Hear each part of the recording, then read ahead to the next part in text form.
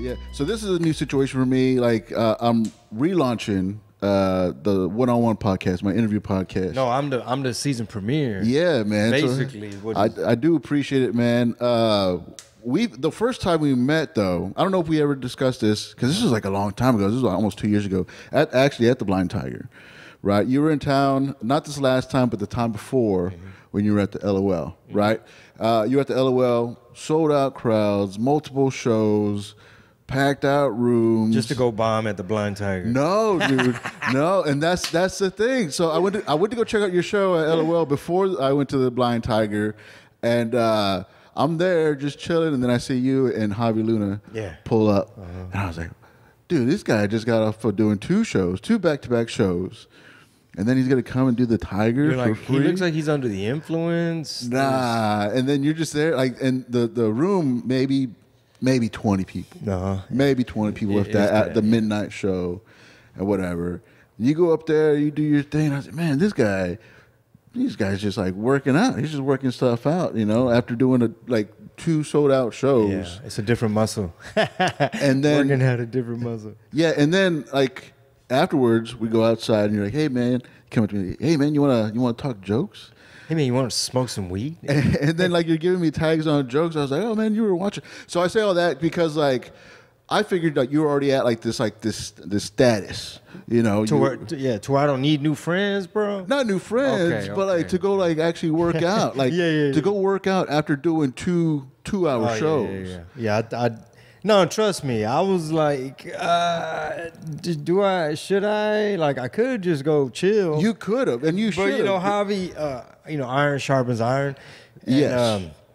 And I saw Javi getting in the reps, and I'm always curious about different scenes, and different rooms. I'm up for the challenge sometimes. But it shows that you actually like care about the stuff because like you came in, you were doing the rap thing. You were a radio DJ, right? In college. Got into the rap game, started doing the skits, went viral, started doing stand up, but like you don't chill. Like you still like put the hustle in there. Bro, before I was even able to hit the road to leave Houston to do the 3-hour drive to get here on time, my wife is like, whoa, hey, whoa, where you going? Yeah. And I'm just like, I'm doing a bunch of podcasts because I'm doing a bunch of shows this weekend. Yeah. Remember? Oh, can you help me with this thing? ShipStation won't let me log in. Something about the browser. Can you update the operating system? So it's kind of like, And then tomorrow's her birthday. Oh. As we're recording this, tomorrow's her birthday. So I'm working while it's my wife's birthday back home. So I'm going to do my best. She's like, are you going to drive in? I'm like, sweetheart, I just got here. I'm not going to do a big old U-turn. Yeah. I'm here now. That's 3 hours. That's a 3-hour drive. I mean, like with traffic. Not to mention, like I got a full schedule, and my boy Juan keeps adding stuff. Yeah. Every time I blink, it's like, hey man, you got time to squeeze? I know you want to go to jiu-jitsu class, bro, but look, this your career we talking about, bro. Yeah, it puts that fear in you. Like, I'm gonna squeeze it. We'll get it all in. That's cool. But yeah, man. So thank you for being here. You got Chingo Bling in the house. Let me do the radar. He's currently in San Antonio doing the last leg of the tour. Yeah, so LOL. He'll be at LOL October 10th through the 13th. This weekend. Come on out. Get your tickets. We're gonna put this out before the show, so get your tickets. Do not miss out. It's a great show, and you got Javi Luna coming to town too. We got Javi Luna. We actually have a lot of guests and surprises. Okay. My buddy Gabe, who does country music, he's gonna do like an acoustic set at the end with me. At the end, there were guest spots. Theo Juventino, my homegirl Sandra from Arizona's in town. It's gonna be crazy. Cool, man. And then after that, you got Corpus Christi, November 8th through 9th. You're doing Friendsgiving in Pasadena, November 16th. And then Chingo Bells. Is that an annual thing, Chingo Bells? It's about to be annual. Annual thing. That's going to be in Arlington, December 27th and the 29th. Go to chingobling.com/live for all the tickets and all the information on that. That'll be lit. Hustle, dude. You're a hustler. And that's like, because you think, when you start out, you gotta be on the social medias. You got to like do the skits. You're always creating characters and all that stuff. Like you don't ease up, bro. The way my bills are set up, it's set up to where you gotta. Like I remember a long time ago when I started here in San Antonio, when I was a college radio DJ. I remember one of the like rap, like hip hop night spots. It was these two promoters, and I'm gonna get to the point because I know you're in the middle of reading my tour dates. Oh no. But yeah, so I just remember like we were like broke college students, but we remember seeing these two promoter dudes who were probably like a year or two older than us. I don't know if they were like military, but I remember one of them getting like a Lexus, and he was just like, yeah, you know what I'm saying, keep me focused and motivated. But I got daughters, you know what I mean? They got activities, you know what I mean? But nah, we like to work. We like to stay busy. But the thing people don't realize, and not to get too inside baseball, but like telling jokes is like a small percentage. Like being on stage is a tiny percentage. And this might be some game for any creative, up-and-coming creative person. You know, everybody got to have, I mean, it seems like, right? Not necessarily everybody needs a podcast, nothing like that. Yeah. Because that's a real commitment. But like in terms of like social media, you know, the bail bonds people, the tax people, the barbacoa spot, like restaurants, in order to survive, they got to have that good, they got to engage with you so that they can have the eyeballs and they can sell the tacos or the tortas, whatever. But yeah, man, it's been a cool ride, cool journey. Definitely respect the craft. So it was cool seeing y'all in the Blind Tiger and seeing y'all work out and the camaraderie and everything. And that's the thing, because like it does show that you respect the craft, because there are people that get to a certain level or that just have the audience from the viral videos, you know, and then they start doing comedy shows, but they don't hit up open mics to like work stuff out. I've heard people say like, well, I have people pay to come see me. Why would I go do it for free? Which I guess I could agree. I mean, I see their point. I see their side of it. So when I saw you, because I saw the show, the solid show, and then I saw you come to the Tiger, I was like, damn, dude, this guy is just working on new stuff. And you worked out some new stuff that you didn't do in the hour that I saw. And you're doing just new stuff. I was like, this guy's just like constantly working. Like, this guy actually cares about the craft. So my respect for you, not only as a hustler and as like the person who, you know, could do the social media, could do, you know, the music and the promotions and all that stuff, to actually take the time. Look, I'm gonna say how he really meant to say it. It's a lot of TikTok motherfuckers out there, dog. I'm gonna say, let me translate. Say, man, it's a whole lot of little TikTokers out there, and they hogging up the lane. They switching lanes. They over here taking up weekends, calendar dates. Could have went to a comedian, but to the people, I've never heard that rebuttal of like, why would I go practice if people pay me for free? People pay to see me. But here's the thing, though. You got to have an act. Yes. You got to have an act, because especially in this economy, when people coughing up ticket money and T-shirt money and babysitter money and gas money and the light bills due and the internet's due and the kids got to make it worth it. And the kids' tuition came out. Yeah, like you gotta have an act. It's like you're not gonna get repeat business. You're gonna ruin your reputation, get a bad name. Yeah. The clubs may or may not want you back. They might squeeze the last bit of juice out of you. Like, this dude's good for about 2-3 years or whatever, 5, 6, 7 years, and he's not gonna be able to make the cut. Yeah. I mean, and that's the thing too. And is that their game plan? Are they just here for a couple years, or are they here for the long haul? And like, I don't want to say that I hate on the TikTokers. I get it. I mean, they sell tickets. It's good for the clubs. Yeah. Clubs need to make money any way they can. The wait staff. Yeah. But it's just like there's a craft to it, and then there's people just out there doing the appearances. There's cell phone celebrities to a certain extent. Absolutely right. And it's good that you in my opinion, it's good that you distinguish. You know, it's two different products. It's one room, one venue, but it's two different things. And you know, unfortunately, the way it could water down the game is someone who's never attended a comedy club or seen a stand-up comedy show. They're like, well, I saw such and such, and I mean, they're all right. I didn't really have that much fun there. It was kind of unorganized and crazy, and no one knew what was going on. I couldn't get my picture and like whatever. Or we were done after 10, 15 minutes after we saw the person. So yeah, I think it's wise from you as a comedian, because some comedians, they get so like bitter about it that they don't understand the economics of it. You at least saw, hey man, these comedy clubs, they got a big rent to pay and labor expenses and food, if food goes bad, you know, that mayonnaise ain't good no more, you gotta throw it out. Okay, shit, we out of mayonnaise now. Motherfucker, how many tickets you gonna sell so we could buy more mayonnaise? And matter of fact, we out of relish. So how about I bring this little TikToker and we can go ahead and stock up on everything we've been needing, because we still got Chingo coming and all these people coming, and we got rent and these big shopping centers. Yeah. So I mean, when you think about it, I mean, you have to think about the business of it. I know, like, I don't really like the whole business of it, but you have to like take the good with the bad. You got to understand where people come from, you know, like. But I love the hustle. I love doing the open mics. I love like going to small rooms, or, you know, just trying stuff out. I like challenging myself to, you know, can I make these strangers like me? You know, they're not my friends. They don't know anything, you know. So when I see people actually do that, like you did when you came down to the Tiger, and then what really impressed me too was like, you were like, oh, you want to talk your jokes? I saw your set. Let's talk about it. And I was like, dude, like, yeah, dude, let's do this.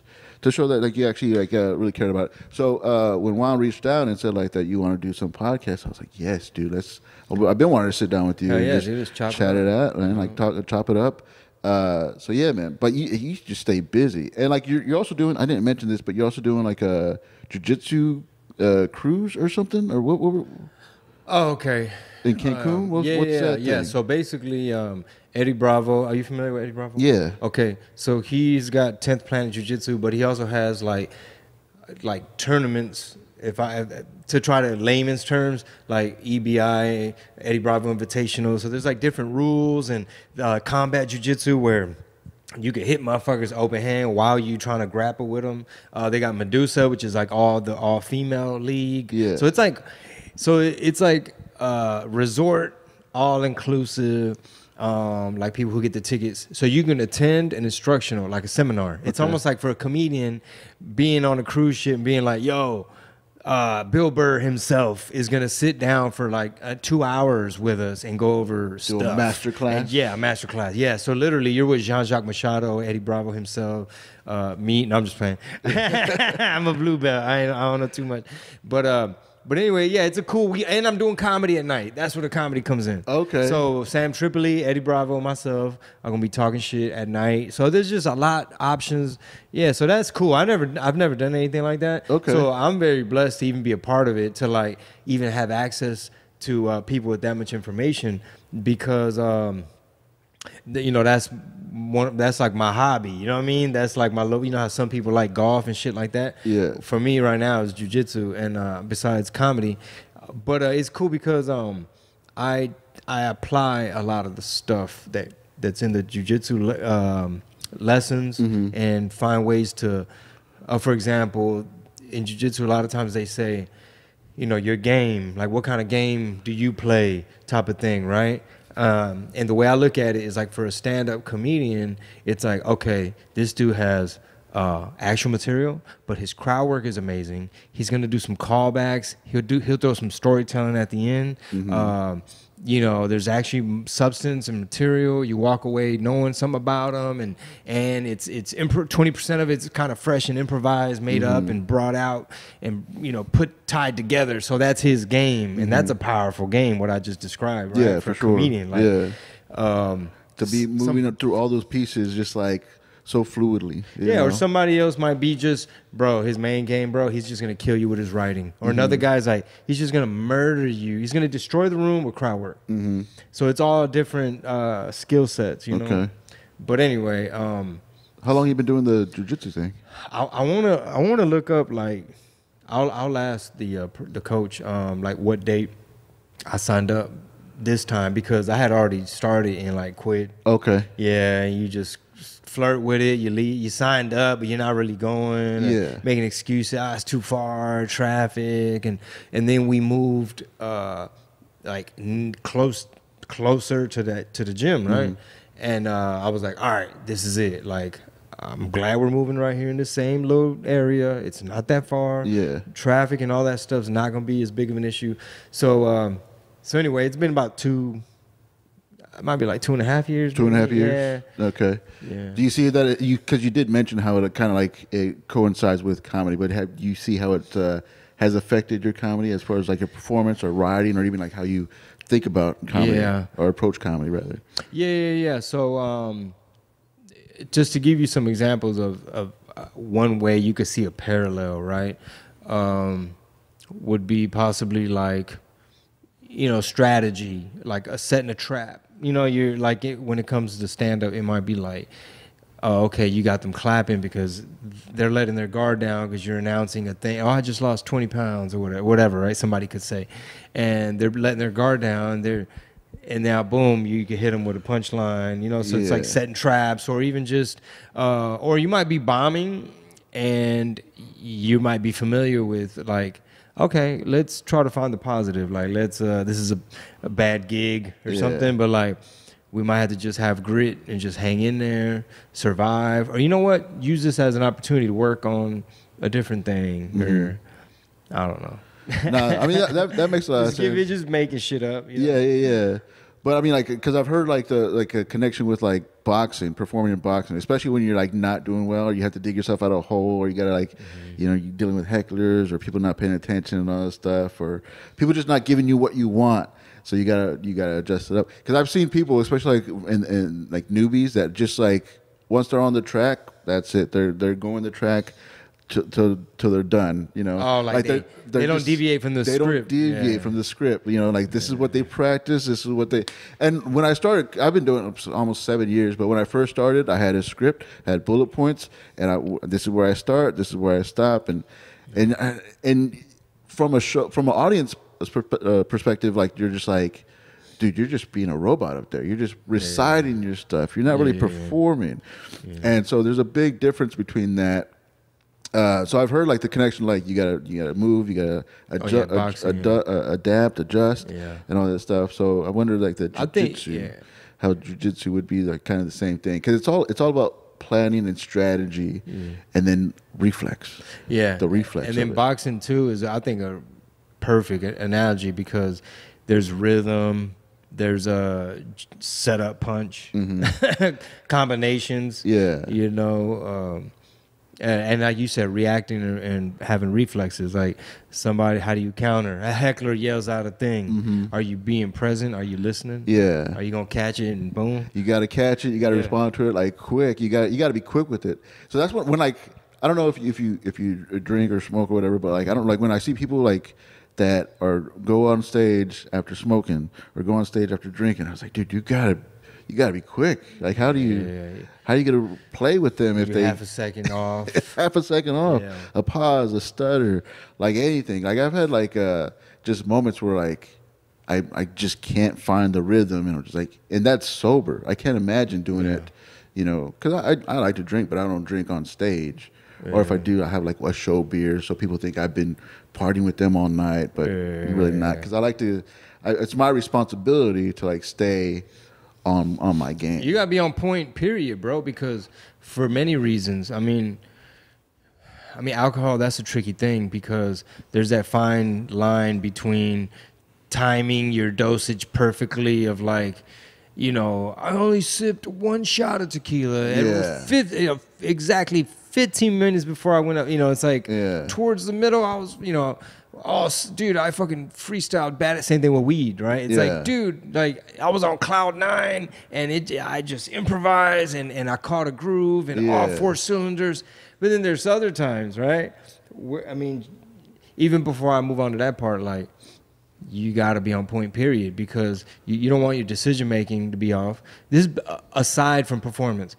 Something pops off, you don't want to be slightly dizzy. Like for example, in over there at the gym and jiu-jitsu and stuff, sometimes for the warm-up, they'll make you do like roly-poly. I don't know what the actual word, but you're doing front rows all the way down, all the way back, usually a lot of times like 4 times, all the way down. Dude, by the time you do one, you're holding the wall.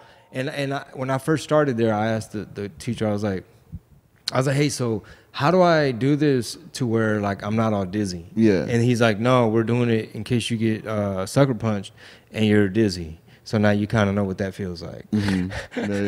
So with alcohol and weed or edibles, sometimes depending, if you overdo it, you got a little bit of dizziness. Yeah, man. Like there's been times where like when I get drunk at a party or something, or back before when I partied or whatever, I thought, man, I'm the funniest guy here. Yeah. I'm so hilarious. And then the next day, like have all these people to apologize to because I wasn't that funny. I was just like rude, loud. Yeah. And I was annoying. I like, was lit. Yeah, dude. I thought we were having a good time, and like apparently I was the only one having a good time because I was so out of it.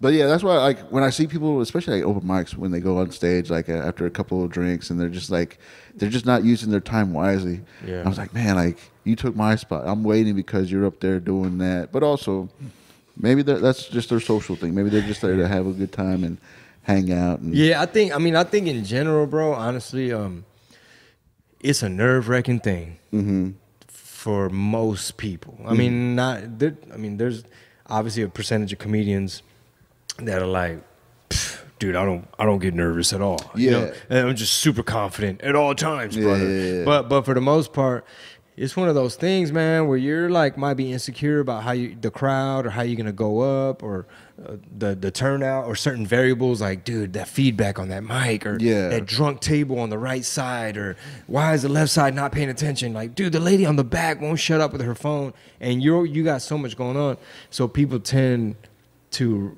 resort like we do. We're humans in a modern day era where we self-medicate and we, you know, damn, traffic was bad. Let me hit the vape. Anybody got a vape? You know? Yeah. Something to break the edge off or, take the edge off. Got some shit on your mind. Yeah, man. You know what I mean, man? Go, man, you know what? I wasn't gonna drink, man. Oh, like for example, I did these two shows down in the valley where it was like comedy followed by music. Okay. So it was like a hybrid type of show, right? And one of the clubs, it was my boy's birthday, and the promoter people, whatever, they're just like, hey man, what kind of tequila y'all want? Like throughout the day, and we're like at a radio station, and man, they replied to the text. So now it's 2 bottles Casamigos in the bag with the little spout with cups and a thing of ice and really nothing else to mix it with. I didn't really see. I can't remember that part, But it was no longer like, hey, does anybody want anything? Yeah, let me get one shot on ice. I'll just sip it throughout the night. It turned into like, you're now the bartender. You're pouring. You're like, my shit watered down, man. My ice melted. You put some more ice. Damn, man, put a little bit of tequila on top. Yeah. And next thing you know, you lost track of. Yeah. How many have I had? 1, What's in 10. Like, yeah, dude. I've seen people that like get a whole bottle. Alex Raimundo did a show for Alex Raimundo. He has that #1 tequila. He'll go up there, he'll take a whole bottle, just swig it all night, and still stay. Because he's a professional, he's been doing it for a while. But I'm just like I get like nervous for him when I see him up there. I was like, oh, is he gonna stay? And then he's fine. Is he shooting it or sipping it? Sipping. Oh, okay. Sipping out of the bottle and stuff. But it's still like every punchline when they're giving him a laugh break, he's like, all right, it's time to take a drink. Or if something doesn't land, he's like, I'm gonna drink that one off and stuff, and like just so wild. It's fun. It is a fun thing. Like people get all like start cheering when he takes a swig. Like but I'm just like, damn. Like what if he goes too far? What if he takes too much? No, I feel you. There's some people, bro, where like you should be concerned. Where it's like, hey, dog, you know damn well. Or if you doing it, like the ones that do it, like going through some shit, and you're publicly, emotionally, fucking sorting out some serious trauma in front of all these people that paid, and you won't let them leave, and you in there, and you know what I mean? Holding them hostage. And then, you got you on your second bottle, and you think you're killing it, but because in your mind you think, because I've been that guy when I've been that drunk, like I'm I'm the funniest person at this place and stuff, and also, but actually, like audience kind of like to watch the party. They like to watch them like drink and get. I mean, in general, that's depending on the comedian.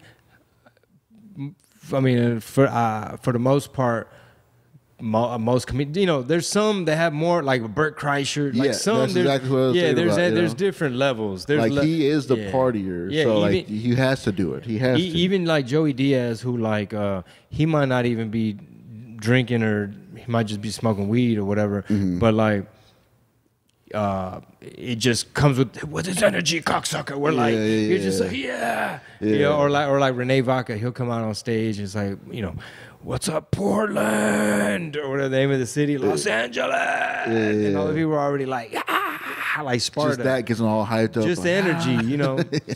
Yeah, just that some people got that type of crowd where they want to turn up, you know. Yeah, it all depends like how you build your audience. Like if they know you as that person, you can't turn it off. That's what they expect. So it's a very dangerous road to go down. Like if you're asked to be like the character, like how you represent yourself or your show, then like you got to do that. But you got to be careful.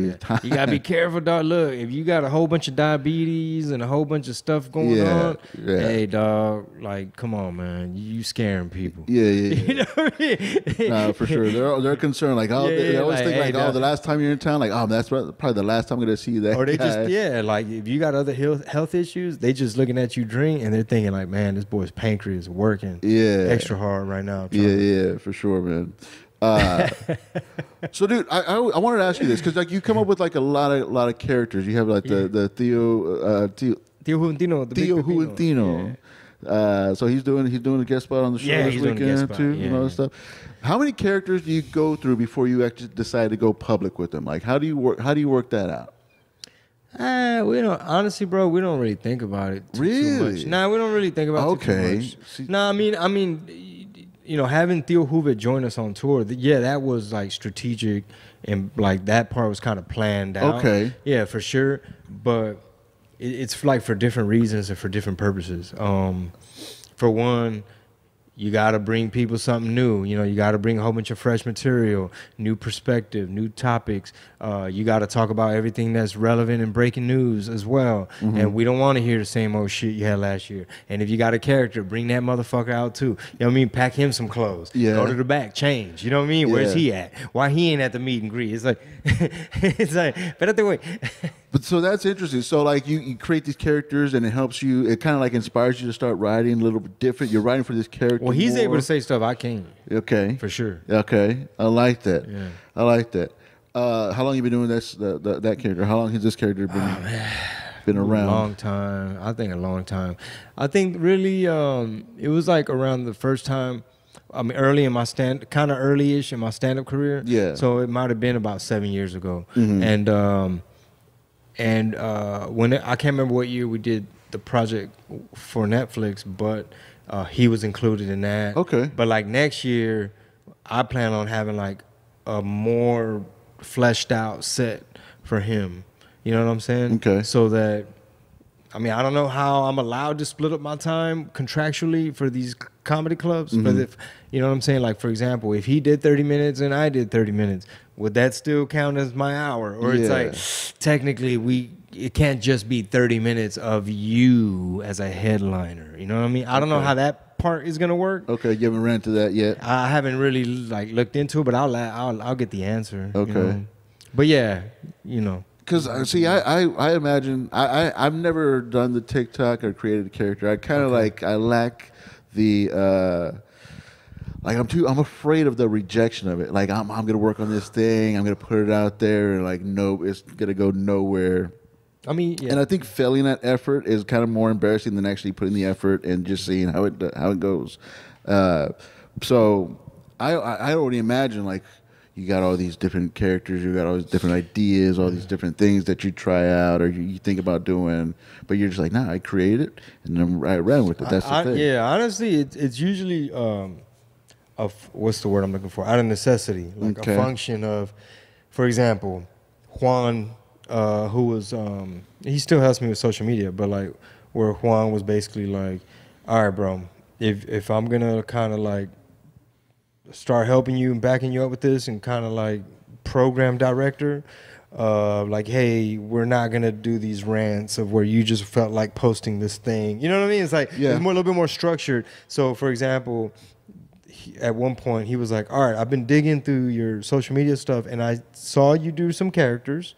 And I saw one of them in particular that I think we could utilize for two things. Number one, take some of the heat off me that I might have had at the time, a political controversy, right? Okay. To where we're able to utilize characters and basically create stuff so people could be like, motherfucker's still funny, dog. Like we don't gotta argue about some Congress stuff or some headline that we saw or some shit you saw on The View or whatever. It's more like, well, the guy's still funny, whatever. I still don't like the motherfucker, but yeah, I saw it. You know what I mean? Yeah. And then, so that was one thing, which is take some of the heat off you and be able to pivot and find an angle, which is a boxing thing and a jiu-jitsu thing. You got to have angles on everything. So let's pivot a little bit. Let's lean into this and let's hit them with that so we could cleanse out their palate of however you triggered them when you were in charge of your social media. Yeah. Right? Like, look at this. When they saw something they didn't like, they saw something they disagreed with. Yeah, or I was just doing it my way. But that was one reason. Number two, another reason Juan suggested, hey, let's really explore this character was because in order to be efficient in making content, it was one of those devices where he saw, all right, if I sit you down and I produce you and I direct you and we light it and, you know, I might punch up or give you some angles or a skeleton, like ask Theo Hoover. All right, we got 10 questions. What is a Sancho to do if your main clienta, whatever, right? So there was an efficient way to be like, all right, man, how much time we got? Man, I got to pick up the kids at 3. After that, gymnastics and whoop-de-whoop. I'm taking them to ballet. It's like, okay, well, let's knock out as many of these as we can. So that was a big reason as to like, he was smart enough to be like, oh, well, let's use these characters so that we can knock out a whole bunch of shit. Yeah. I mean, it worked because there's a lot of people come to the shows because of Hoover. Yeah. Where they're like, dude, one lady at one of the shows, she made a shirt that said VIP clienta. One dude brought like a actual white belt that he ordered, talking about he's a Sancho white belt. Can you sign it? Yeah. Like people making shirts. Making their own merch, man. Yeah, that's great. Yeah, because like even though we have merch too, but you know, maybe they couldn't get it on time. I think the lady, she was like, I ordered it. I thought it was going to be here before the show. And I was like, I should have brought it in my bag, you know? Yeah. But anyway. That's pretty wild, man. People making bootleg. You were at that certain level that people are making their own bootleg merch because they want to wear it to your show. Off some new shit we just made. To me, that's the hardest part about it, which is like it's cool when people know your stuff from 20 years ago or 15 years ago, or people that, man, I've been following you since 2008, or I've been following you since 2012. But bro, when you dropped that Canelo skit, what year was it when you did the Dragon Ball Z, the Toy Story thing, or when you did whatever voiceover for this or the Canelo that, or whatever it may be? The cool thing is, even as of late, is still new people saying like, I don't know nothing about you, bro. I ain't never heard of you, but all my buddies that play golf with me, we text each other all the Sancho stuff, and we got a group name for the group chat, and it's Ninja Chile Society, and look, and this is the type of stuff we share the videos. So it's like tapping in. Yeah, that's such a smart way to get out there, man. Like the word just gets out on its own. You just create it, you let it go, and like people like share it and all this stuff. They don't know you, they haven't seen you, but they just know about you, and now they're gonna come check out our show. And now they're like, "Oh, I heard you used to do music," or even like the jiu-jitsu community. Like somehow, some way, either I'll make references, either Hoover will make references in the skit to where somehow that catches the ear of some of the jiu-jitsu people. Or just through the community where I might post a picture of me at the class or the gym or whatever, and then other people were tapping in. Hey, bro, I didn't know you rode, man. Hey, man, when you in Oakland, hit us up. Hey, bro, next time you in Atlanta, bro, you gotta come kick it with us. You know, San Antonio, man. You know, pull up Corpus Christi. People tapping in, and then I get some good game like that because not only are you learning from the people at your home gym, but like even while you're out on the road, somebody might be like, hey man, let's do a private lesson, or hey, come to our gym, just join our class, or do a drop-in, or catch one of the lunchtime, you know, whatever type of thing. So that's always cool. Cool, man. So you're doing this the last leg of the tour, wrapping up 2024.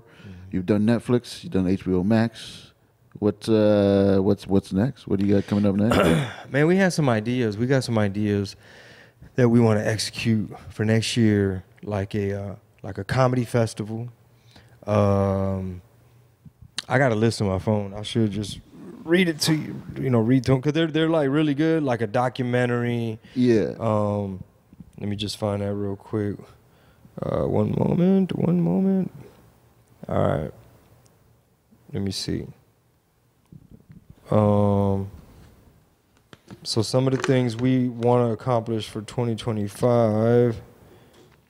Let me see. Are you one of those? What do you call it? The wish board or the what do you? Vision board. A vision board. You're a vision boarder. I've had one. I've had one in the past, and they really help. And it's cool when the shit actually starts to come together. Yeah. Where it might, like, say you have a vision board made, right? Like you print it out or however you do it. People cut out stuff, and it might be like a whole year goes by, and it's like, man, we still ain't doing that, and we still ain't got that. Yeah. But then maybe like a year and a half later, like some of the little pieces start to slowly come together. All right, I found it real quick. All right. Like perhaps film another special, and then just figure out like either we're gonna just make clips or shop it around, do like a 30-minute thing. I don't know. We'll see. Let me see. Maybe do some like a tour with other Latino comedians. Like organize like a nationwide tour. Take a whole package deal on tour. Say it again. Take a whole package deal on tour. Yeah. I mean, in the perfect world. Yeah. More of these like music comedy hybrid shows. Like maybe for like Chingo de Mayo, like May 4th, May 5th type time of the year, we could do another like. You see like a band, some comedians like at a brewery type of thing. Mm-hmm. Obviously merch, things like that. But yeah, man, comedy festival, special, things of that nature, Now, when you vision board, I want to go back to that. Do you actually put out a board? Do you cut out things? Are you making a pie graph, a chart? What's your vision board look like? How I did it, bro, is I just like tried to, because at least for me, I don't know how other people's lives are, but like sometimes,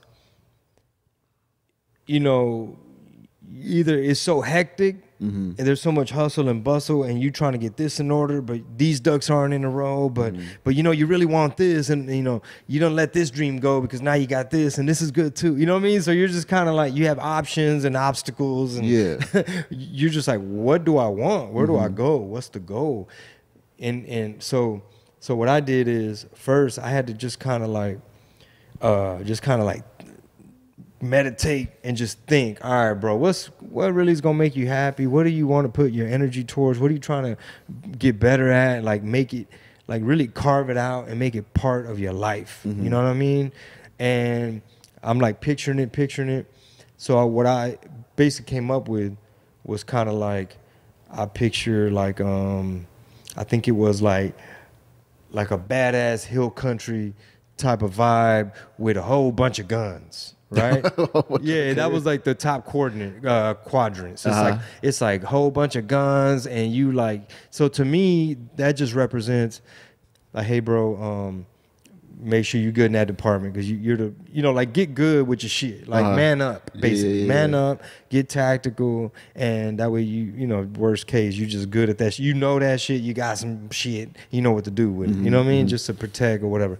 And then I think I also had put it might have been something like jiu-jitsu related, like church, like the Bible. It was kind of like an early morning picture that I found. So I did like almost like a Google image search, right? Okay. And then I printed them and cut them out. So it might have been like a podcast thing, those kind of things. Some of that stuff might have fell through the wayside, but it's more of like, your spiritual stuff, something for you, like something for your family, like that type of vibe. For me, it wasn't really like material things, because at all. So like for example,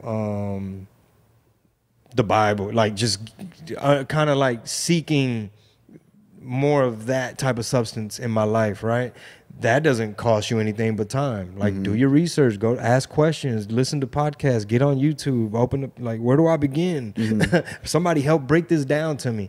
So that don't cost money, but you could be richly blessed, Jiu-jitsu, same thing. I mean, the class costs money, and you need a new gi or rash guard, whatever, but for the most part, that's like a valuable life lessons, and just challenging yourself, and just like, just from a man's perspective, like, you know, you're literally getting exhausted, and somebody might end up on top of you. And if this was really going down, you have no more gas left in the tank, and they're on top of you. So pretty much, they could probably just yeah, they got you. Yeah, so that little fact in the back of your mind, like, hey, bro, good thing this wasn't real and it's padded. We're on mats, like.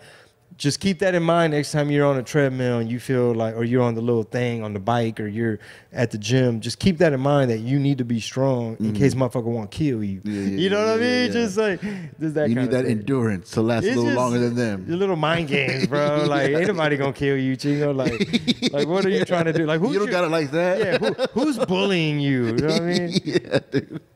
It's all online. They won't say it to your face. It's all that stuff. It ain't gonna get to that. So drop a location then. You know? Dude. Do you get a lot of that? Like, get a lot of trolls online, or do you? I probably blocked. Focus on that. I probably blocked a lot of them. But yeah, you'll get some. Yeah, you'll get some. Yeah. Like you post a new song and they be like, they put the trash can emoji on your shit. Yeah, but you know what? You gotta have thick skin, bro. Yeah. And you got to know that people are going to hate on it regardless, you know, out of jealousy. Maybe they think it's fire, but they're going to say, like, it's garbage. Or it's really their opinion. You know, it's subjective. Maybe they didn't even listen to the whole song. Yeah.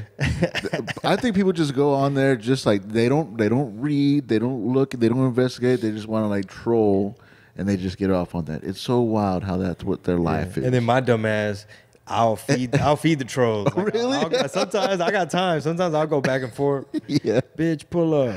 My tour schedule public, ho. You know what I mean? You ain't said shit since you put until you put a location. Bitch, put an address on it. Yeah. Say it again. And they're like, nah, it's JK, bro. I didn't mean it. I was just... I'm a big fan. And then Juan is like, "Hey, bro, you just got another strike on your Facebook." You know? Oh, really? Oh, yeah. No, if I do that, man, they're so sensitive to that stuff. I remember I put a thing together to promote a podcast episode, and somebody had talked about the peach emoji, because they were flirting. And I put the peach emoji, and they said that I put a nudity picture up there because I guess I made it bigger a little bit. I made the peach bigger a little bit, and they're like, made it juicier. Yeah, no, the juicy peach. The juicy peach. I just, like, you know, I grew it a little bit. I lowered the opacity, and I did like a little fisheye on it. Yeah. And then I put a kind of zoomed in, zoomed out effect. I put a gloss on it. Yeah, made it pop a little bit. It was animated. So I had to take it down, and then I put like a sensor bar where the peach creases, where it would look like an ass, because they thought it was an ass. They thought like I was putting like bare butt up there. Like, it tricked the AI. Yeah, dude. I was like, you didn't even look at this. Why are you trolling me?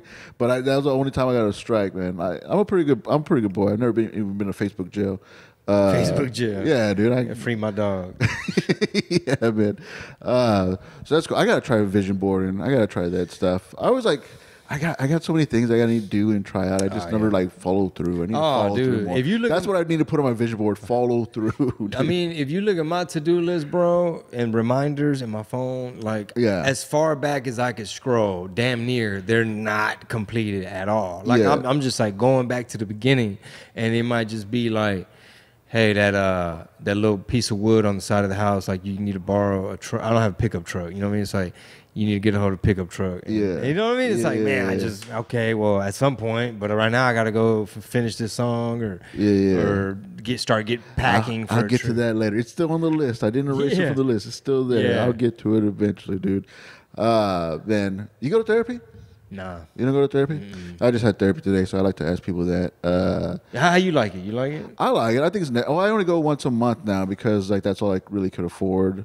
And really, it's just like he's just a homie. You know, it's just like hanging out with the homie for an hour and stuff, and just let stuff get off. I mean, I can like hang out with your friends and stuff, but like just scheduling thing, the whole schedule thing with the therapist is like, well, if you're paying it, I'll be here. So if you're paying for it, so I'm curious. I'm curious how that is. But I bring that up because like you stay pretty busy. Do you think that's a good balancing? Like, is that for mental health reasons? Staying busy for mental health reasons? Yeah.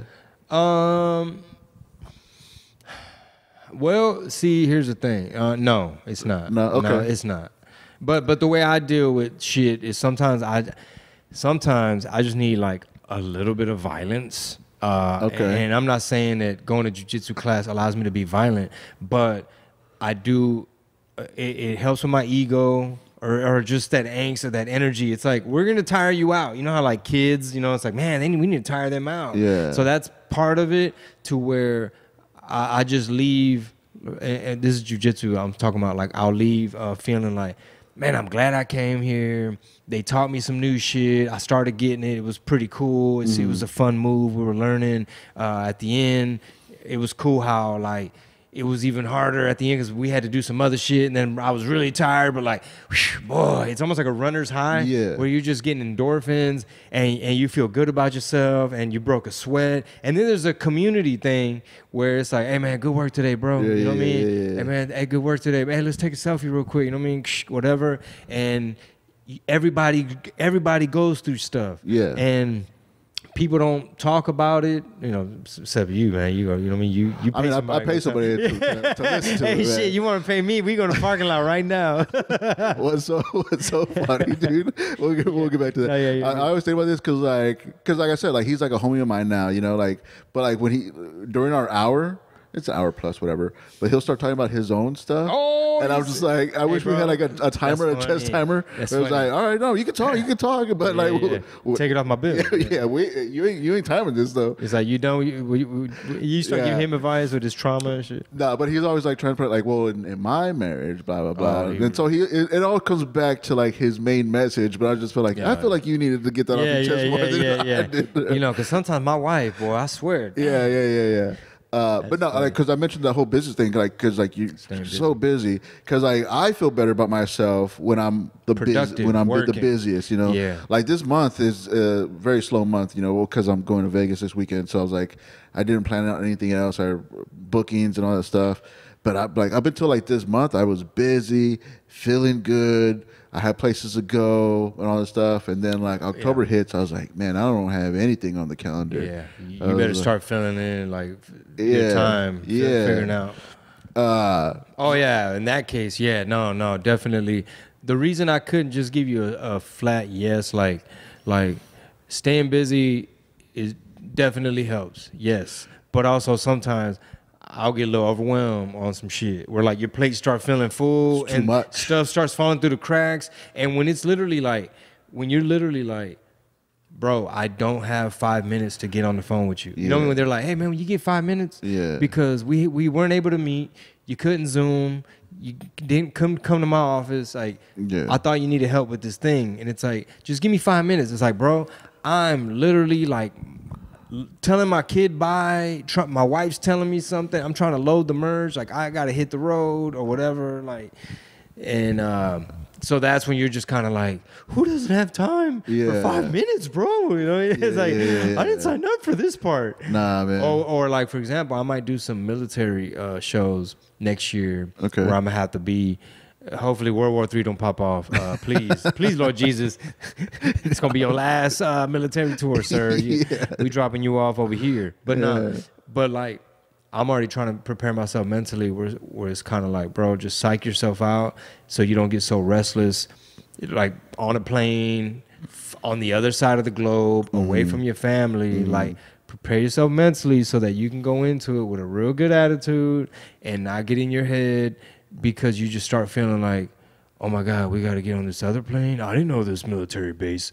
I didn't know Guam was that far from wherever. You know, it's like, oh shit. And then the day your stomach is still on Texas time. You know what I mean? Like you're sleep, and I'm just preparing myself. To not complain. No. You're practicing the complaining now, so I don't do it then. You know, I'm gonna get it out now. Because you don't want to complain in the moment. You want to prepare. Let me complain like beforehand, so it's not as bad. Like that's why I don't complain around new people. Get yourself all worked up over nothing. It's not that bad. But nah, man. No, so staying busy helps with the mental health for sure. Yeah, because I think it's good to feel productive. Productive. You know what I mean? Like I remember one time, bro, we were in LA for a month, Airbnb, and my wife she lined up all my Cali dates around, I think it was like the month of July, right? Okay. So I was doing like Big Boy's Neighborhood radio interview. I'm going to B-Reels, hot box car podcast. I'm going to acting class, rehearsal. I'm opening for Intocable. I got a thing tomorrow. Like that calendar, like she lined it up like that, and then she sacrificed, and she was just like mainly like taking the kids to their activities. Like we're like living out there for a month, but I just remember like having everything so mapped out to where you didn't really have time to get in your head or fall off track or lose sight of your discipline. There was like no time to waste. It's like, all right, well, you better get going because traffic, you know what I mean? You got to be there at the thing. And how far is the Ontario Improv, you know? And then that was a super cool trip because it'd be like, all right, kids, don't forget next weekend we're gonna be in San Diego. Like we're all going down. We're doing the whole weekend, and you got your kids and shit backstage sometimes. Yeah, so that could be weird. They're bad. The kids in the back. Well, I don't have any kids, so I don't have to worry about that. It's just me and the wife and her dog. But yeah, man, cool, dude. I have some questions. I want to wrap up with. Anything you want to mention before we wrap up, or anything you want to promote on stuff? No. Man? All right, these are comedy questions. This is a comedy podcast. What's the comedy, mental health, and just lifestyle, whatever, music. Oh, real quick, you Spotify or you iTunes? For what? To listen to music. You Spotify? Oh, everywhere, everywhere. iTunes, YouTube. What's your go-to? For me? Yeah. Oh, where I listen to? What do you listen to? Yeah. What do you listen to? Honestly, these days I'll hop on my wife's YouTube account because she's the one that got the premium. All right. What's one thing, band, album, artist, whatever, that somebody would be surprised that you're jamming right now? Surprised? Oh, man. Jamming. Oh, yeah. You a Chappell Roan fan right now? Who's that? Chappell Roan? You've heard. I know Chappell Roan? Chappell Roan, I believe that's how you say it. You've heard. I'm pretty sure you heard about her. Okay. Yeah. Surprised. I mean, that's a hard one, man. Like what I'm jamming lately. Because people will see you as a hip hop head, salsa, Latin stuff. Yeah, I'm not too good at salsa. My wife. If people like found out you listen to Cannibal Corpse, would be like, I don't think I just heard of Cannibal Corpse. Really? I just heard of them. Really? I just heard of them like last week. Really? Yeah. That's interesting. Yeah. How'd you discover? I think I saw Corpse? something on Twitter. I saw like a headline, like somebody reposted something. Okay. I can't remember what that was about, but like I like to study music from time to time. So like I like Juicy J from 3 6 Mafia tweeted something about jazz, and then I asked like, what's a good jazz album for a beginner to like kind of explore, and then a lot of replies came in, and it was nice and relaxing to like go find one of them and kind of hear a different rhythm. Or even like when my wife jammed salsa, I used to be very like anti-salsa, where I was just kind of like, man, I don't get it. You know what I mean? Like that's not really.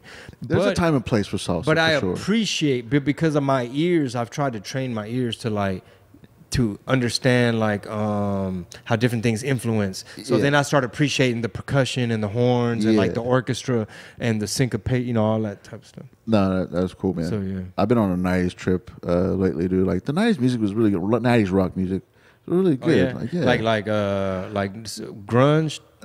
Everything, like mostly grunge. Yeah. So Seattle, I'm a huge Seattle fan, and that's why I moved out there to try to do the band thing. But even stuff like Fiona Apple in the 90s. What about like Blind Melon? Blind Melon, Third Eye Blind, Jim Blossoms. I mean, they had some Sublime. You fuck with Sublime? Sublime's all right, but that's more like the stoner punk groove, and they did some reggae stuff. They were kind of like a mixture of a lot of stuff. Yeah. But like I'll surprise myself about like, man, I really like this song. What is that? Two Princes, Spin Doctors. I mean, I've heard about the Spin Doctors, known about the Spin Doctors, but then when you don't hear that song, that Two Princes, in years, and then it comes on, you're like, you fuck with Smashing Pumpkins? Smashing Pumpkins, big fan of Smashing Pumpkins. Yeah, I like that stuff. But I'm always wondering like what surprises people have. Well, like I was saying, Spotify. Just to reiterate, like I'll ask sometimes friends like from there, they'll be younger. Like my friend Rob, he's like way young. He might be like 10 years younger, stuff like that. And I'll be like, all right, bro, let me school you to like an album that I was coming up on or something like from my high school days. Yeah. And then show me like some shit you talking about. And then he might be like, all right, okay, well, what genre? I might be like, okay, you got to hear this Outkast album. Just pay attention to da-da-da-da-da, right? Yeah. And then he'd be like, okay, jam out Metallica live from Mexico City and let me know what you think type thing. And then I'll like take notes and try to make time. Like, all right, I'm going to listen to a couple songs in the car, a couple songs at the gym, just to really, just to like educate and just study it. And you get inspiration from all that. Just textures and mix and... It could be an album from years ago, but it's new to you. You're just discovering it now, and you're just like, oh man, I didn't realize this is my favorite band. Or this you hear the influences. Yeah. Oh, like for example, here's a cool rabbit hole. What's the name of that record label, bro? Is it Chess Records out of Memphis? I think it was called Chess. Well, it was the label that we saw a whole badass documentary about it too. But it was the label that had like Otis Redding. Okay. And I think Isaac Hayes was a part of a group. I don't know if his solo stuff, but they put out like, for example, hold on, I'm coming. That yeah. So have you ever done Bart Reed's comic strip? No. So if you ever do Bart Reed's in El Paso, great comedy club, you might be in the green room, and that might be some of the warm-up music, like that type of playlist. Yeah. But I love it, dog. It's a different era. It's but a vibe, it just man. puts people in a different type of... Yeah. That's pretty dope. Yeah, man, I love talking about music, just discovering people's stuff. All right, comedy. Who was the first comic that you remember seeing that goes like that made you think, I want to do that? Oh man, I mean, as a little kid, seeing Eddie Murphy doing his thing, being the king of everything, like all these movies, Saturday Night Live, like late night television appearances, stand-up comedian specials. You know what I mean? Yeah. Like, you're just like, man, this dude's cool. You know what I mean? He had that, like, almost like a hip-hop edge to him a little bit. But was just running shit. So that had to be, like, the first. And then, of course, like, Martin Lawrence was huge impact with, like, his sitcom, Def Comedy Jam. Yeah. Stuff like that. Obviously, you'd see Chris Rock doing his thing, too. But, like, when Cat Williams came out and, like, the DVDs and, like, everybody was quoting all that, you're just like, damn. Yeah. That's super cool.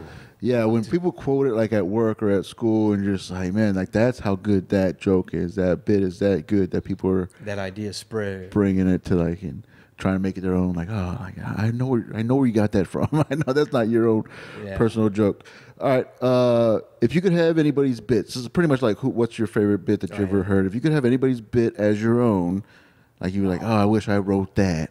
I wish I had put that on stage, but it was so impressive. It's one of your favorite bits of anybody, any comic. What do you think that would be? Oh man, that's a hard question to like quote a joke, but just to not be like, I can't think of nothing. Yeah. I love when Cat Williams breaks down important, heavy subjects like wartime propaganda in a very layman's terms type of way, for example. And like the joke I'm referring to is when he was talking about how the media was talking about, I think, some type of conflict. I think it might have been Desert Storm or some war overseas, right? American involved. And then he said, you see it on the news, you know, today we killed 13 insurgents. You know what I mean? And he said, and you just be at home like, motherfucker, I ain't got no insurgent friends. Like, I don't got no motherfucking insurgent friends. And then he goes on to tell you, like, you know, tell me what the Iraqi uniform look like. I'll wait. I believe that's what he said, Iraqi. But he's like, exactly. He's like, we killing motherfuckers in tank tops and soccer shorts. He's like, in flip-flops. He's like, we killing them.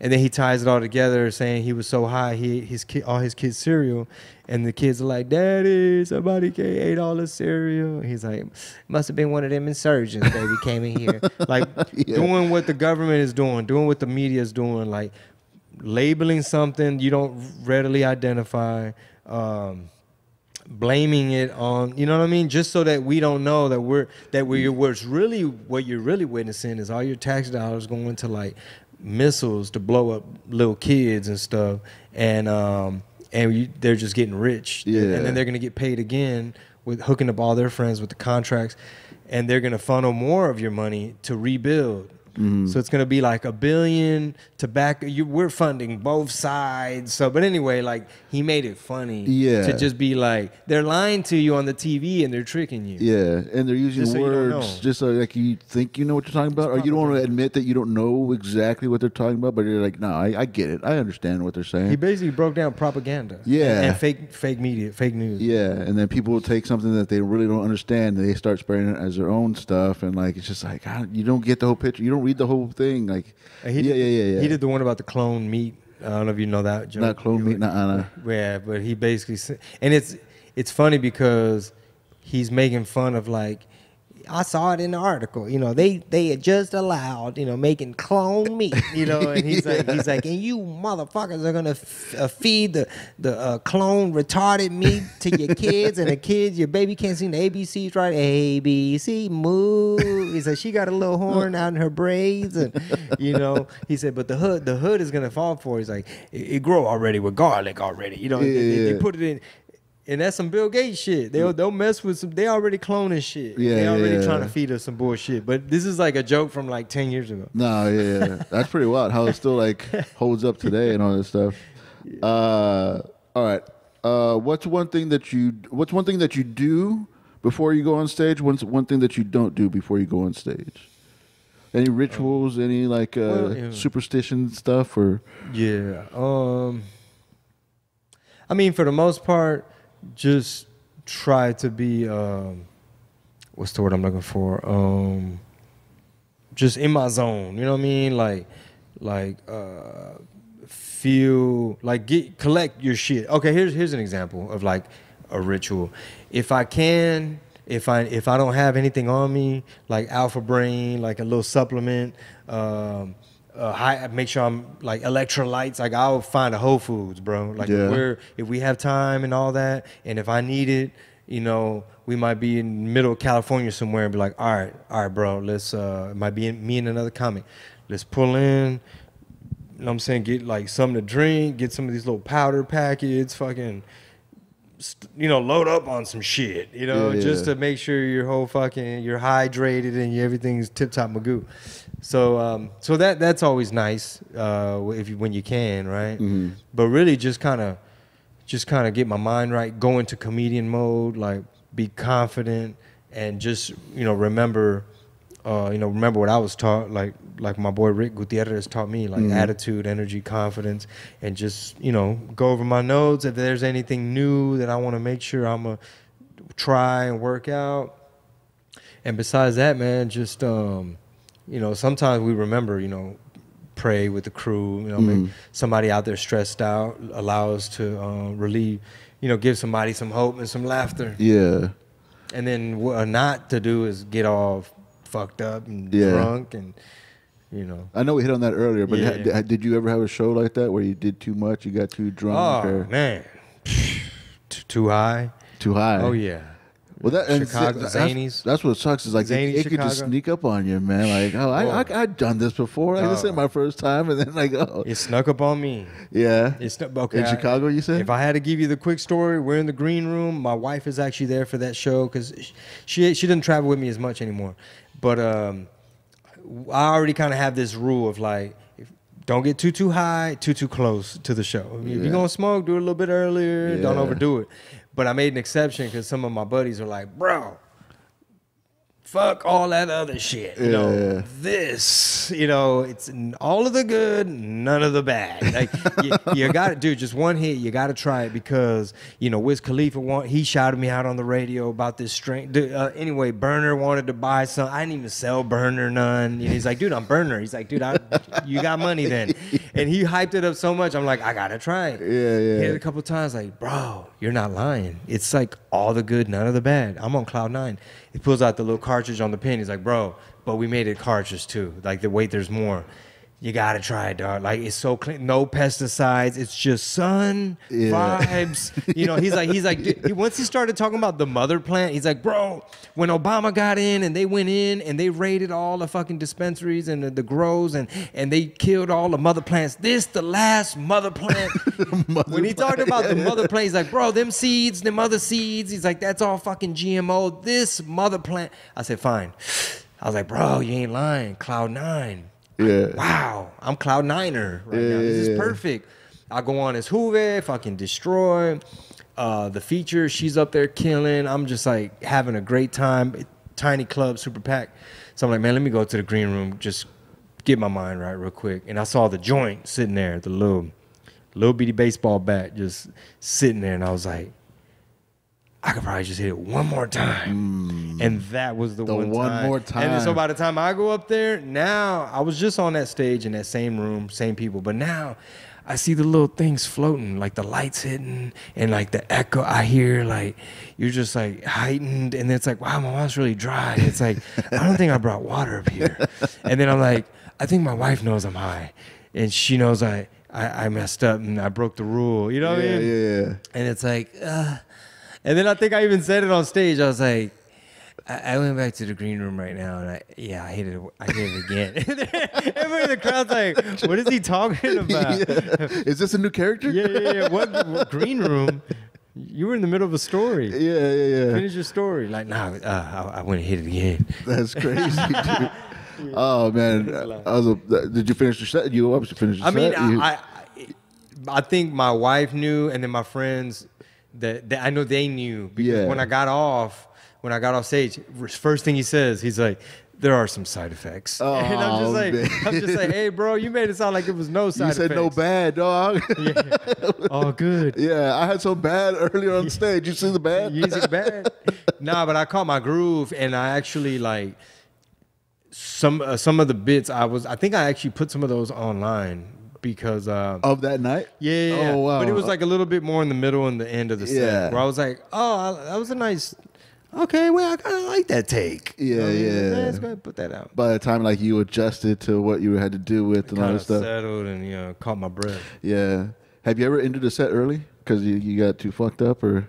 I mean, I think I was probably like real amateur. I remember one time. Pretty new in it? Yeah, I didn't really understand the game because I did like 10, 12 years of music and then already was, had a name and then kind of like caught the fast track on a lot of access to certain rooms. So I'm performing in like Wichita, like Tulsa. I think it was like Wichita, Kansas or something. Yeah. And super green. And I wasn't like those TikTok motherfuckers. It's like motherfucker had no act. But I didn't really know the importance of like, hey, bro, when you're scheduled, like when we asked you how much time you're doing and do you need a light type thing, it's because they need to know when to drop the checks and everybody can close out their tab and everything ends properly. And you didn't fucking finish all the way. And now the wait staff is like, motherfucker, they just ordered a drink 5 minutes ago. I'm on my way back and I got to drop checks. And now they're sitting here and there's no more show. Yeah. So I was like, sorry. Damn, dude. You got to learn the hard way. Yeah. That's crazy, dude. All right.